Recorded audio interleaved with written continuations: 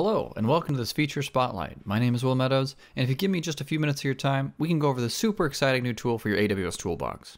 Today, we're going to talk about the Vpc Reachability Analyzer, a subtle new addition to AWS that I think everyone needs to know about. This feature is especially helpful if you're new to AWS or cloud computing in general.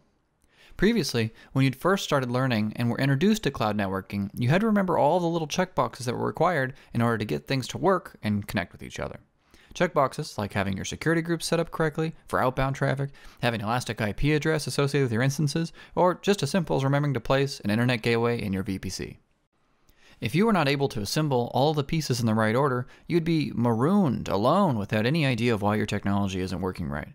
You had to spend hours and hours Googling answers to find solutions to problems that might not even be the one you're looking for. That was so frustrating and soul-crushing, honestly, especially when you were just trying to learn.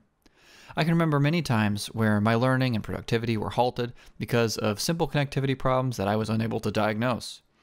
AWS has recently introduced the Vpc Reachability Analyzer, which allows you to easily test the connectivity between 2 points of your architecture. It does so by jumping from an initial connection point and iteratively testing the route between that point and a target. Each distinct network point along the way will be checked for connectivity from the previous, and in the end, you'll receive a report that describes any issues that it may have found. For example, if you wanted to test the connectivity between an instance A and instance B within the same subnet, it would look something like this. It would begin by starting at your designated entry point, instance A, then check to see if there's an ENI attached to that instance. Then it would look for outbound traffic on the security group. After that, it would begin the journey back to the other instance by checking its security group for inbound rules that apply. And next, the ENI, and finally, we arrive at the destination instance, instance B. If these instances were in different subnets, it would also check the NACLs in between to see if they have the appropriate rules as well. That's pretty cool, honestly. What's also super cool is that this technology isn't just limited to EC2 instances. No, there's a large array of available connection types and endpoints that you can test connectivity with. You can run a reachability analysis between VPN gateways, instances, network interfaces, internet gateways, VPC endpoints, and even VPC peering connections. And with the VPC peering, you can test connectivity between instances and points within different VPCs. You can even check traffic through your transit gateways, which can be difficult to diagnose problems with sometimes, so this is very handy. You can also test connectivity using both TCP traffic and UDP traffic through each of the available endpoints as well. Optionally, you can tag your analysis to keep track of the costs, even though they're pretty minor at 10 cents per run. That might add up if you are constantly retrying the connection. However, if you have a workload that you are particularly worried about, you can of course blast away at it at a fairly impressive speed and only run up a moderate bill. Well, I think you get the point here. Let's dive into a quick demo of the service so we can see what it is that we're actually working with. Alright, go ahead and click VPC. And in here on the left-hand side, you should be able to see the Reachability Analyzer. Go ahead and click on that. And then we can create a path that we can analyze up here with this orange button.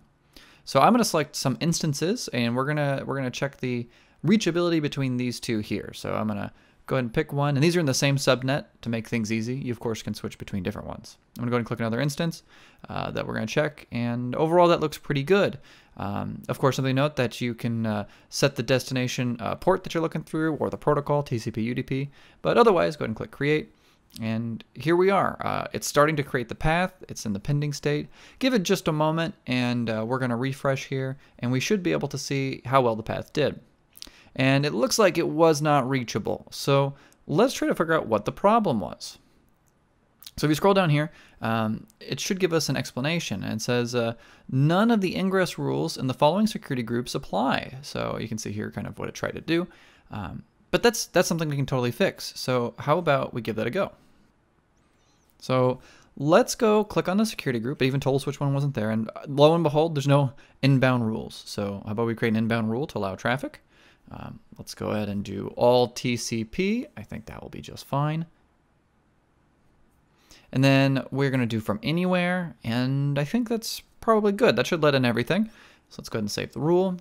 It's always important to double check the outbound rules as well. So let's give it a clicky. And it looks like everything's good in here. So how about we go ahead and go back to the Reachability Analyzer. And again, it's just as simple as going up to Services and clicking on VPC. And once again, it'll be on the left-hand side. So let's go ahead and give that a click. And all right, so before it was not reachable, let's go up to Actions and tell it to reanalyze that path. Just confirm it all up. And this will cost 10 cents again, so don't just click it all the time. That does eventually cost something. and give it just a moment here. So you can see our previous state was not reachable. And now for this new state, if we go ahead and hit the refresh button, and we should be pleasantly surprised. And there we go. Look, it's reachable now. And you can see down here the path that it was successfully able to navigate to check from the source to the destination. That's pretty fantastic. Again, this used to be a lot more difficult back in the old and wild west days of the cloud. Well, I hope you enjoyed this feature spotlight. I'm Will Meadows, and thanks again for taking your time to hang out here with me. I appreciate it. Have a good one.